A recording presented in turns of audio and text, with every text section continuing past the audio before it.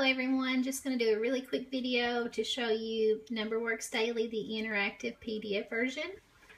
This is day 2 and I have the PDF pulled up. I'm going to go to view and make sure I have on the page display it says single page view, and then I'm going to go to full screen mode. Okay boys and girls, let's do our NumberWorks Daily. And I mentioned a song that we sing about how many in the bulletin board version. You can check that video out if you're interested in that. So how many? Okay, let's count how many rocket ships. Who knows how many rocket ships there is up here, and someone may come up with this number 2. Anytime you click a wrong answer, it comes to the try again screen, and to get back, you just simply click on try again and it goes back to the page. So there's one rocket ship. Okay, you'll see an arrow come up the bottom. That means go to the next page. What is one more? If I have one rocket ship and my mom or dad buys me one more, how many will I have? So you can see the line here. You click here and it will bring up one more. What is 1 plus 1? 1 and 1 more. How many is it? Let's count them. 1, 2. 1 plus 1 equals 2. And then someone can come up and click on this box to bring up the number 2. And there it is. There's your correct answer, and a check mark comes up to verify that. Okay, so go to the next page. We're going to do one less. So, boys and girls, Jennifer has one rocket ship and she accidentally pushed the wrong button and it flew out to outer space. Or, you know, some silly story like that. The kids love those. So, what is one less? So, let's click on it to make that one go away. And an X comes up to demonstrate that that's flown away. If Jennifer had one rocket ship and one of them flew away, how many does she have left? What is 1 take away 1, or 1 minus 1 equal? And someone's going to say, well, I wouldn't have any, so that would be 0. And there's your correct answer. And at the bottom, you'll see the cheer kid. And you can skip these by clicking back on the home button. Every page has a home button. But my kids love these. They've never let me skip them. So, whoop, whoop. Good job. Okay, making 5 is the next skill, so let's click on that. Okay, and I mentioned in the other video, you can use whatever strategy you like. My kids use their fingers, and I also teach them to count the blank spaces. So, how many more to make 5? So, let's see. Who knows how many? And someone will raise their hand and click on the correct answer. 1. So, it takes you to the correct answer page. Go click on the next button.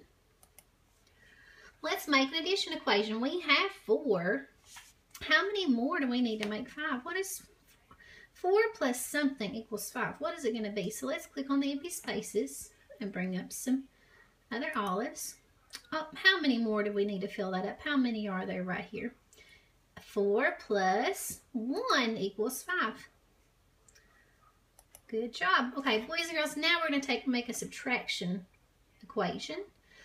And that means we're going to take away some things to get back down to 4. We had 4 before, and now I want to go back down to 4. So let's start taking them away to see how many we have to take away to get back to 4. So click here. Oh, there's 4. See, 1, 2, 3, 4. 5, take away. How many did we take away? 1. 5 minus 1 equals 4. Happy dance. Okay, count them out. This skill is all about one-to-one correspondence, and it helps with number ID too. When they see the quantities, the numbers up here in the little box. Right now we have 0, so let's count them out to 4. 0, 1, and they just click on the spaces. 2, 3, 4. And when they get to the correct number, it will automatically come up as a check mark. Okay, now let's go to the next one. Let's count backwards from 4. So we're going to click on them to take them back away. We want to get back down to 0. So let's say 4, 4, 3, 2, 1, 0. Good job counting them out today, guys. Yeehaw. Okay, comparing numbers. So, which picture shows more? And somebody may come up and might not understand this vocabulary, and they may click this button. Always click try again to go back. Okay, more is obviously 3. Once they get the correct answer, the check mark comes up. It says, say a comparison sentence. So once you model this skill, eventually your kids will be able to say something like this. 3 is more than 2. 3 hats is more than 2 hats. So good job. Wow. let's move on and make it equal.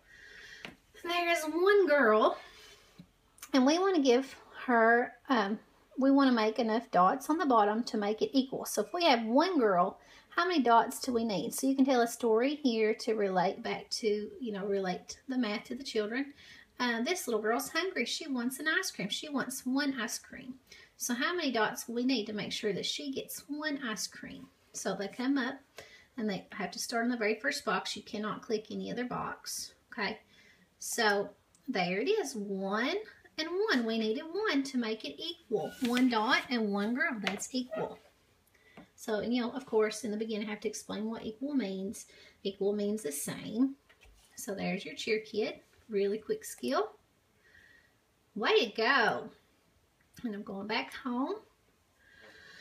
And the last skill is pick it out. And this is the vocabulary skill. And these words will change. The first 10 days is same. And I'm sorry, the first, yeah, that's right. The first 10 days are same and different. And then it goes taller, shorter, and it just changes every 10 days. So pick the card that shows the same. Which 2 objects are the same? So, of course, if they click this one, it's going to be the wrong answer. They'll go try again page. Okay. And this one is the same. Now it says describe the other objects. So if these 2 objects are the same, what are the other 2 objects? How do they relate to each other? And someone will say, well, they're not the same. So what are they? Then the word different comes up, and that's just good use of vocabulary. You can talk about how those 2 things are different.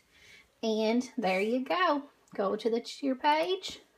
Awesome sauce. And that's it. That's day 2. Really quick. Of course, use your knowledge as a teacher to, elaborate on these skills and help your students to get the most of this product.